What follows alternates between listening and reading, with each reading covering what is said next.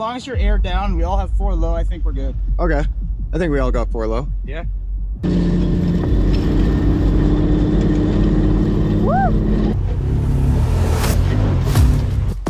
Uh-oh, the XJ's doing XJ things.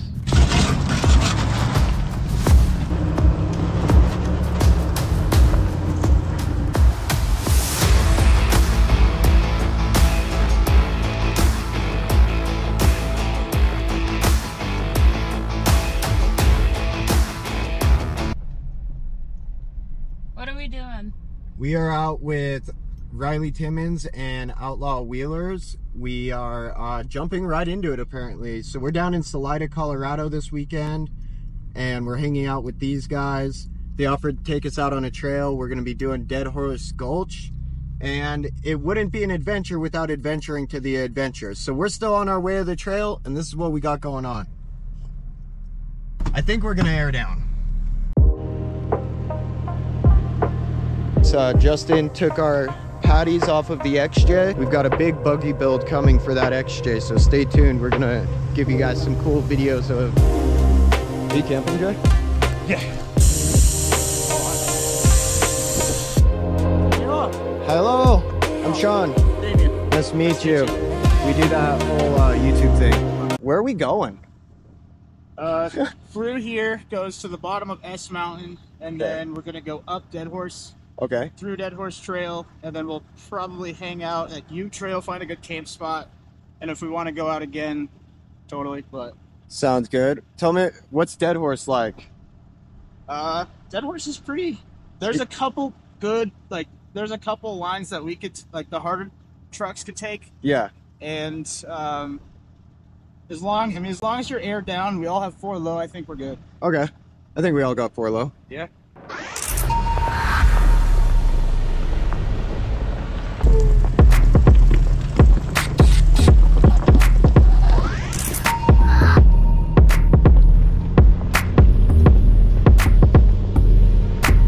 Alright, we got the sway bars off, we got the tires aired down. Damien's leading us out now, and we're off to find some pretty gnarly stuff, so let's see what kind of trouble we can get in today.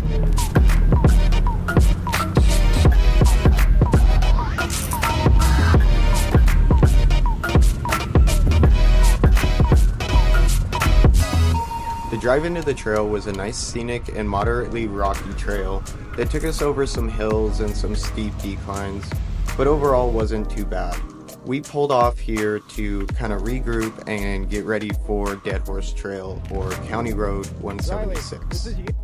Uh-oh, the XJ's doing XJ things. Oh, there's a lot of pressure in that. I want to release the pressure. Oh, just twist that. Oh, yeah. No thanks. Alright, so Justin's Jeep's running hot. It's super pressurized in there, so we're going to try and burp some of the pressure out of it to just relieve the system. Well, let's take this hood off. Your shit. You got the, now you got the bed off. So the solution was when we pulled over maximum there, airflow. And So this is a good example why you wheel with friends. If you're a solo, this could be pretty freaky. Fortunately though, who this is happening to is Justin from Red Bearded Mechanics. He is on Facebook, go at him. He's a good guy. Go hit up Red Bearded Mechanics, give them a like, and show them some love. Alright, we think we got it fixed. Had to throw 2 types of coolant in, some water, but as you can hear, the heat soak's gone, so we're back on the trail. Let's keep heading forward. They tell you to find purpose in life, and it's a funny one. I do believe we are destined for great things. Justin's heat soak was fixed just in time for things to really take it up a notch on this trail. Everybody.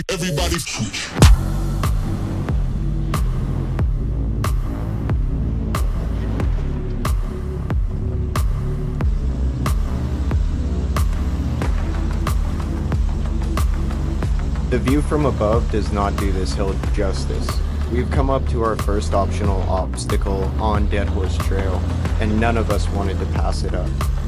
Having the correct gear ratio for the new tires and lift in Gremlin, and the combination of an E-locker in the front, It made easy work of going up this one obstacle. Things on this trail are really starting to heat up, and we are all having a good time.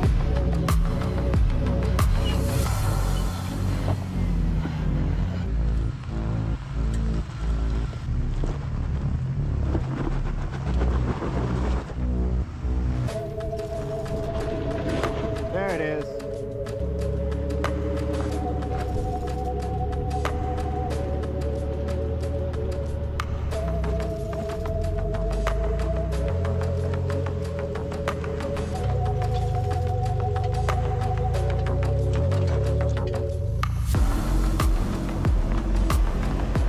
Just around the next corner, we ran into the next obstacle, which was mandatory.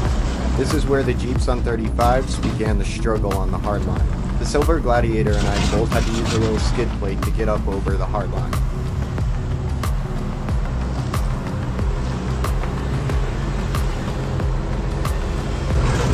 Glad you got a skid plate.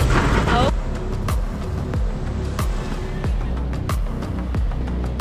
There you go. I still haven't picked which wheels I want for the Gremlin yet, and that has caused me to have an incorrect offset, which makes turning in places like this a tad difficult. Turn. From this obstacle, we had pretty much a long length of rocky shelf road on and off section until we came up to the third optional obstacle that does have an easier line to the right, but of course we all wanted to play on it and we took the left.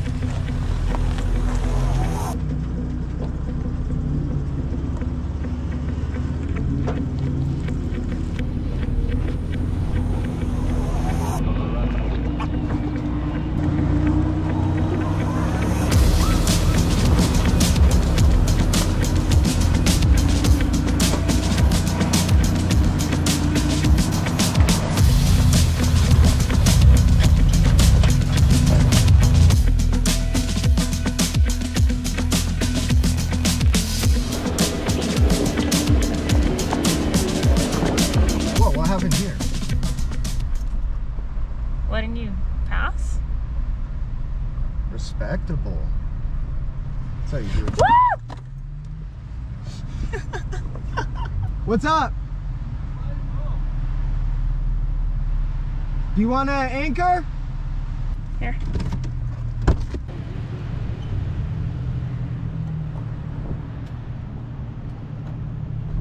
Pulled over to let people by, and we slide down the hill. I go around, yeah. I'd say pull this thing like all the way over here.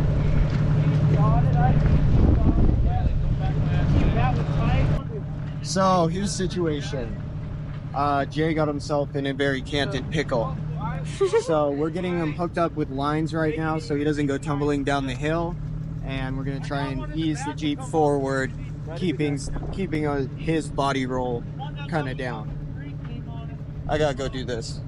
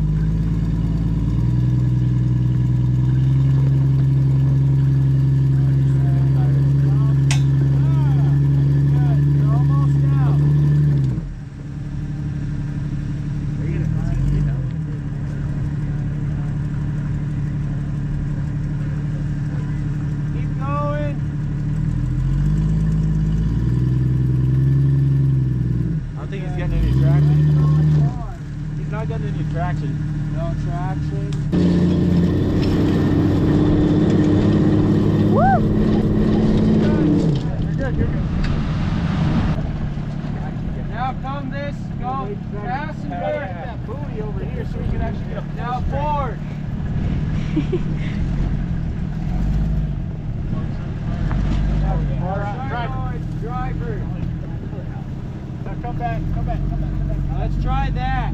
Or that. Let's try that. Ready?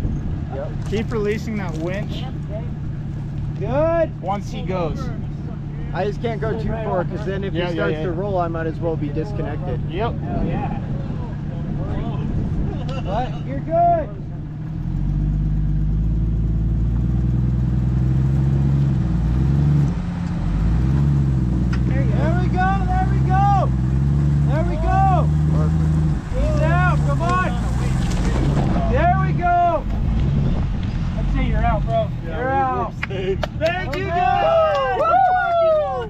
got him out. We're back on the trail.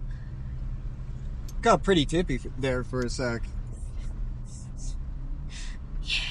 That was probably the tippiest recovery I've done to date.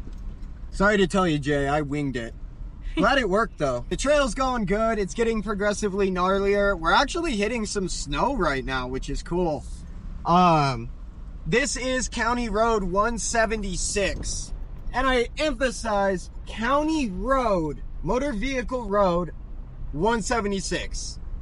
And I emphasize it because we've already had, I don't know how many incidents of both mountain bikers, hikers, and dirt bikers get mad at us for being on this four-wheel trail guided by Damien like we are doing something wrong.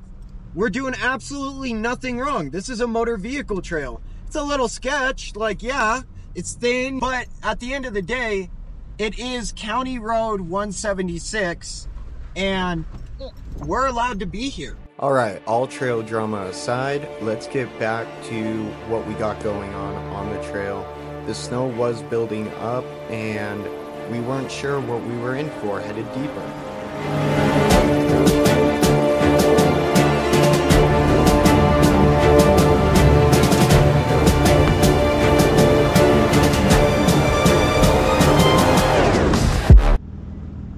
Well, for all of our British Columbia friends, welcome to America. This is what we've got to deal with. This trail is fine to travel right now, and they're not going to let us have access to it until April 15th. Alright guys, so we're turning around.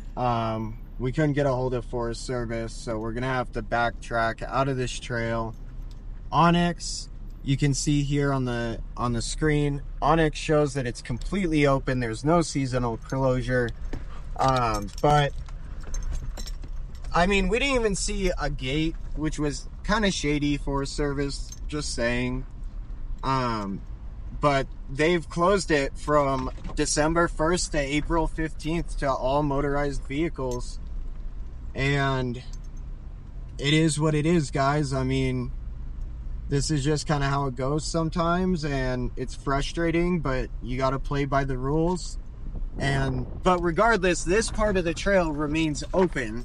It's up to that sign that's closed. So far, this area is amazing. I love it. We definitely need to keep it open, and I can't wait to come back here. These guys are awesome to wheel with, and everybody's having a great time. And go join Outlaw Wheelers and our new Facebook group we just opened, Pueblo COounty 4x4 Offroaders. So thanks for joining us on this one, guys. It's been a great night, and thanks for everyone who came out. You made for an awesome video. I can't wait to show y'all. And don't forget to subscribe. Helps us out a lot.